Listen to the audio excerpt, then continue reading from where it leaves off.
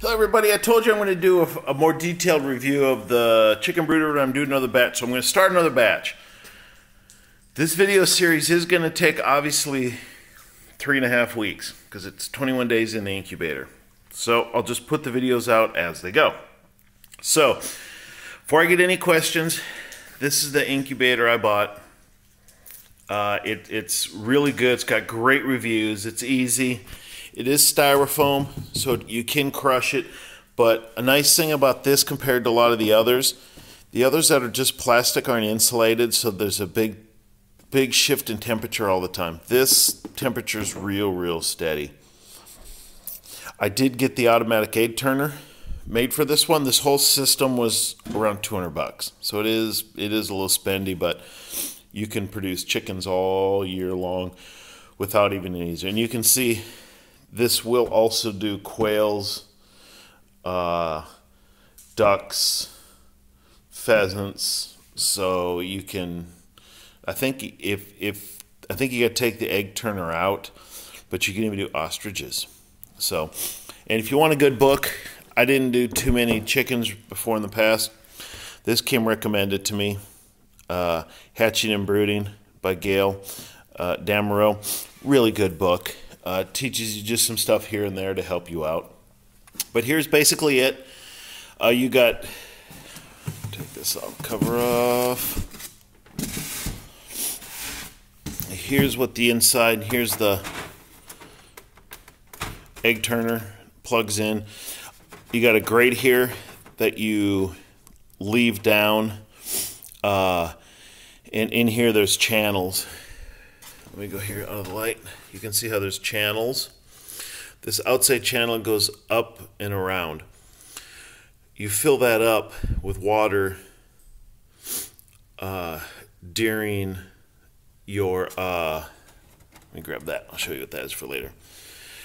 When they're incubating to get the humidity up. And you raise your humidity the last 3 days, so then you fill the first 2 chambers. As needed. You might not have to, depends on your area. It's got a gauge. I'll explain that later. And I'll explain where I'm at in North Texas. What I had to do here was easy here. So basically, I'm going to start collecting eggs today. And I normally get, depending on the day, 10 to 15 chicken eggs a day right now. But when you get the eggs, you do not wash them. Like you can see, it's been muddy out lately. This is mud right here. It is, yeah, because we've been getting so much rain. See how the egg's got the pointy end down here? That end always goes down in the incubator. When you get the eggs, pointy end down. You just put them in there. That's it. When you're first starting out, I'll take these out so I don't break them. When you are first starting out, I want to move these out of the way. Okay. You keep the incubator off. I just store the eggs in here. Just to protect them. You want them at room temperature. Not cold, not hot, room temperature. But you can collect them for 3, 4, 5 days before you really have to start incubating them, because that way you can start them all the same day so they all hatch together. Because if I turn it on and put them in every day, well, they're going to be hatched in 3 to 6 days apart, and I do not want that. I want them all at once. So I'll start collecting and filling them up. You do not want any misshapen or really big eggs, because if you raise your own chickens, you will know the big ones, the double yolkers. You don't want them. You don't want the really small eggs, because you know every now and then you get a small egg. And you know every now and then one's just kind of misshapen, just a little different. You don't want any of them. So I'm just going to collect them till it's full. It'll be 3, 4 days. This holds 42.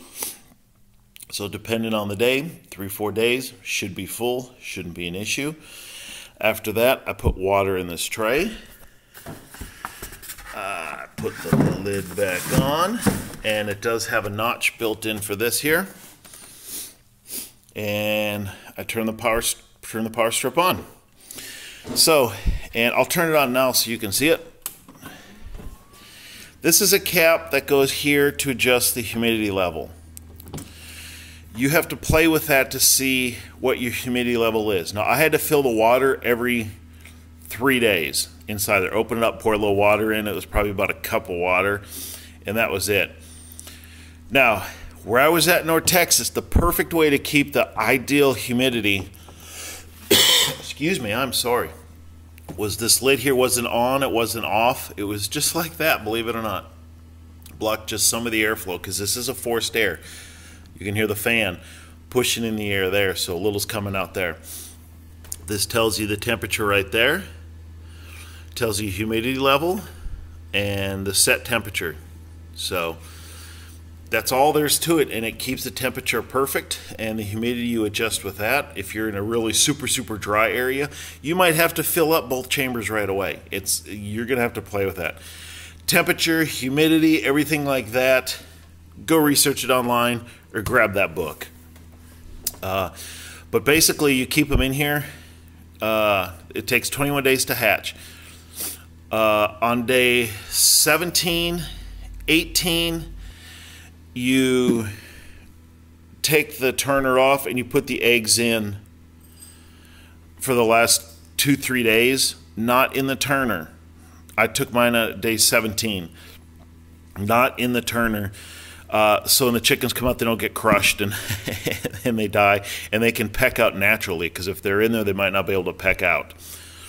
So that's a basic overview of this and how this one works. It's super easy. I can highly recommend this one. You can do a lot of them. I'm going to be doing a batch every 2 months. Now, every rooster I have is probably going to be meat chicken. The hens I will keep, most of them, until my flock is the size I want. Then I will start selling the hens to other people.